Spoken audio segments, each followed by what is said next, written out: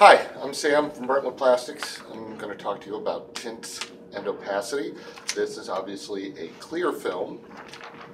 This is a clarity grade polyethylene, and this is an opaque film. This is a co-extruded film that we don't make. There's an extra layer. There's a layer of white film, and then there's a layer of silver, and that's what gives it its opacity. Different grades of film have different amounts of clarity. Here's a high density film. This is a natural high density, and you can see it's rather cloudy. So it already has kind of a white tint to it.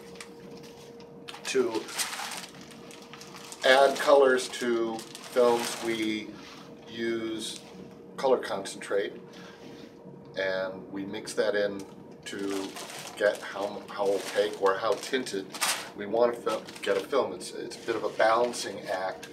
Here's some blue tinted film. This is used for pool covers, and you can see there's a little bit more color concentrate in the one in my right hand than there is in the one in my left hand. It's a balancing act. You want some light to get through into the water, and then you want some to not get through, so that's why there's those differences. We have a range with this customer. It's interesting what can happen with this is what we use to measure the opacity. There's a light source and a photocell, and we zero it out to, or actually we put it at 100, and then we put a piece of film in, and we can measure how much light is getting through.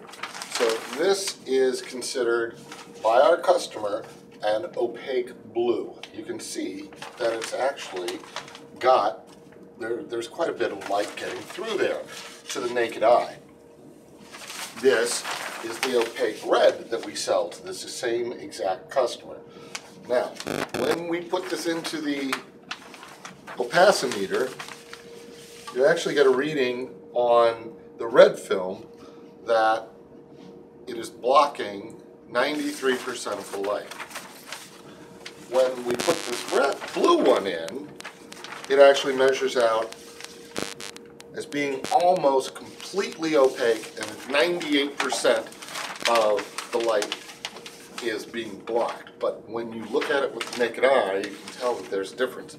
So what we're trying to do, though, is use the opacimeter to eliminate any subjectivity that there might be, and we can at least get an actual measurement and say, this is, if you like this opacity, here's the measurement, and that's what we're going to do with great repeatability, because that's what we do at Brentwood Plastics. Thanks.